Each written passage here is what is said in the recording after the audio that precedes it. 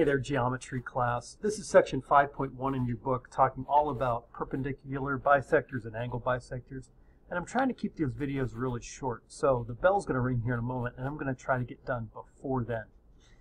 The first thing, as you recall, is when you do a bisector of a segment, you actually end up creating a perpendicular bisector. And this may look familiar. Again, I've got a segment here in front of me. I take my compass, I put the point on one end of the segment, and then I stretch it out. Let's see if I can do this here. That's going to flip it over. There we go. We're going to go more than halfway. And I make my big arc, like so. Right? And then I flip it over to the other end, grab it, and move it over here. And I do the same thing on the other side. Well, what's so cool about this is when you connect these two points right here and right here, indeed, it makes a 90-degree angle. So not only does it bisect this segment here, right? So you can put little congruent marks, because I'm saying from the endpoints to here are congruent, but now you make a perpendicular bisector. And what's so cool about that is, now that we've studied triangles, you may recognize that, well, wait a minute. If I connect these 2 points right here, or really anywhere on this line, it doesn't matter, I'm going to connect it right here, for example, and I do the same thing on this side, I have congruent triangles by side, angle, side. And so that means the length from here, from the endpoint to the perpendicular bisector is the same. So that's your first set of theorems, too, that you're trying to get done by Friday. If you haven't started, play along now. The perpendicular bisector theorem says if a point is on the perpendicular bisector of a segment, it's on this line, then it's equidistant to the endpoints. Well, that's fabulous to know, right? And the converse of that is also true. Well, you don't know if you're on the perpendicular bisector, but if a point is equidistant from the endpoints of a segment, then I must be on the perpendicular bisector. All right, so how does this look? Well, let me do one more, and then we'll jump into a couple of problems. So another thing you've been doing since the beginning of the year is bisecting angles. And again, the first thing you do when you bisect an angle, you open up your compass, right? You make an arc like this, and then you put the point of your compass here, and you open it up to the size of that opening. So I'm going to shrink it up just a little bit like that, and you make a line going out, and then you flip it over. You do the same thing on the other side. Right? So you guys have been doing this since the beginning of the year. Well, now what's so helpful is, if it'll let me do it. It's not letting me do it. Work! There we go. Now, this is going to play into triangles, because I'm going to be bisecting angles of triangles. I'm going to be bisecting sides of triangles, and you're going to get some really cool things. What's the point? Let me move my picture out of the way.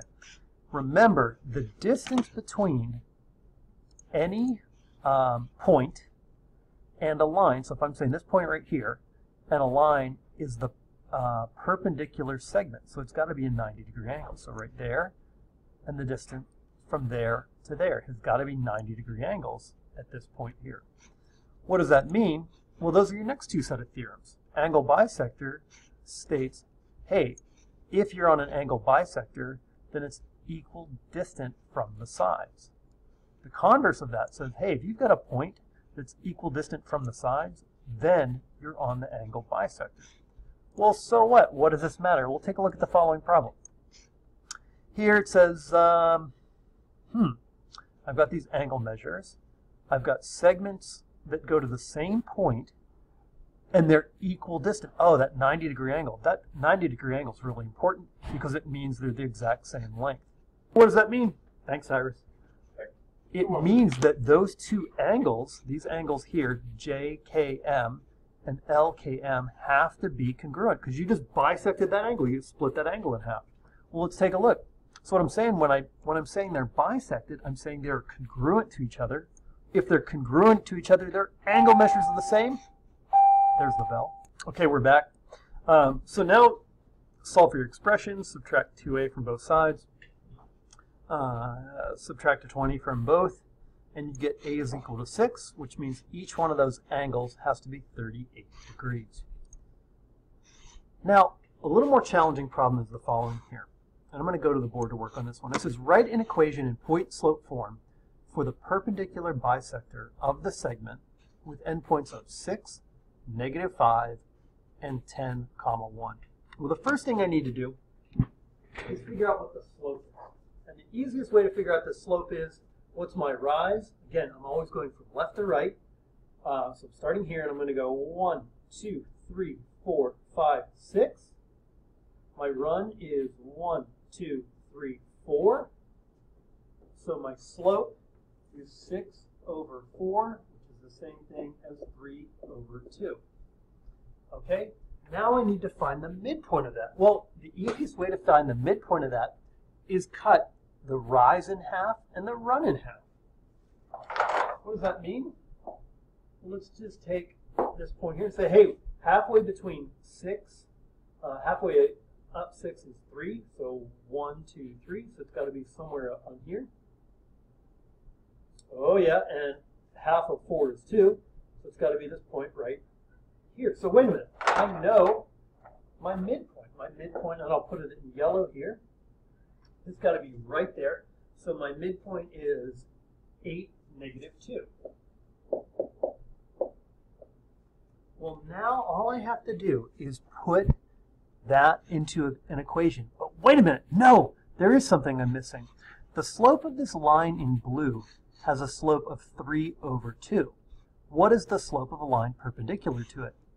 Well, the answer is you have to take the opposite reciprocal, which is purple. So in this 3, 2, it's going to become -2 over 3.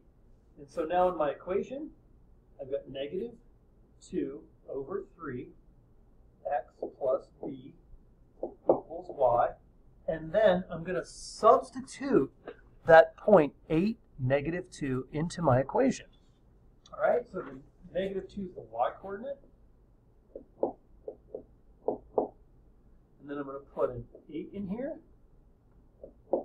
And now I can solve it. All right, let's okay, I'm going to get some funky fractions here, but that's okay. I get -16 over 3 equals -2 plus b. I'm trying to solve for b so I can plug it back into my equation. All right, so I'm going to add 16 over 3 to both sides. I know how much you guys love funky fractions, so let's just do it. 16 over 3 minus 2 in how many thirds? It's 6 thirds.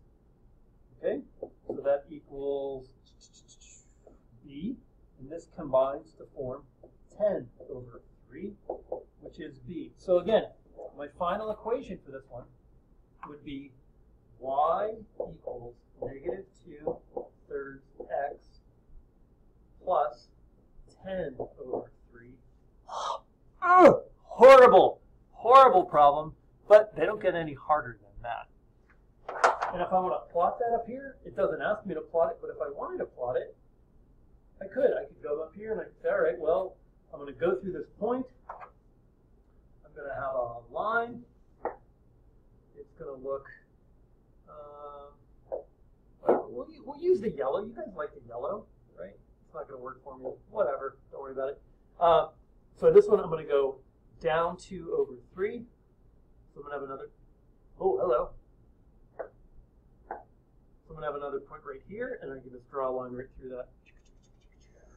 And that's my line right there. I know that's a very hard problem. I'm sorry about it. It took a little longer than I hoped, but I'm sure you can appreciate it. Hey, nice job. Take a break, take 5. I have another lecture for you on 5.2. We're going to hit these 2 worksheets hard in class and get them done. Good job.